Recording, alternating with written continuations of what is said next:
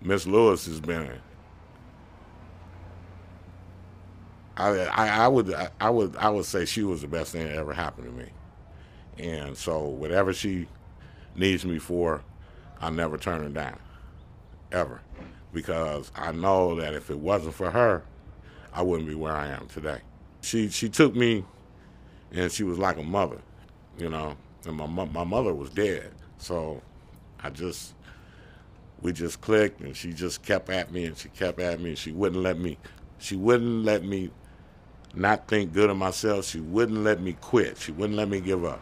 And the times when I wanted to give up, she wouldn't let me give up.